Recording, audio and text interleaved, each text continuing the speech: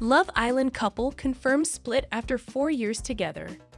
Nas Majid and Eva Zapico have gone their separate ways after finding love in the 2020 series of Love Island. Love Island couple Nas Majid and Eva Zapico have split after 4 years together. The duo found love on the 2020 series of the ITV2 dating show after meeting in Casa Amor. Nas was coupled up with Demi Jones when bombshell Eva stole his heart. The pair went official with their relationship 6 months after leaving the villa and moved in together back in October 2022. However, they have now gone their separate ways, with Nas confirming the news with a statement on social media.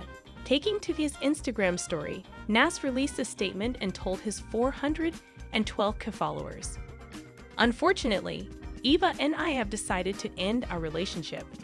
There is no bad blood or wrongdoing. It was a mutual and completely amicable decision. We tried to work things out over the past couple months, but decided that this was for the best, and are both at peace with the situation."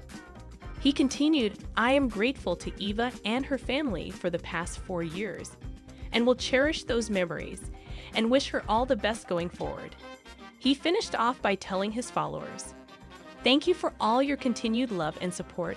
I really do appreciate it." Eva has yet to speak publicly on the split, but has removed all pictures of the pair on her social media.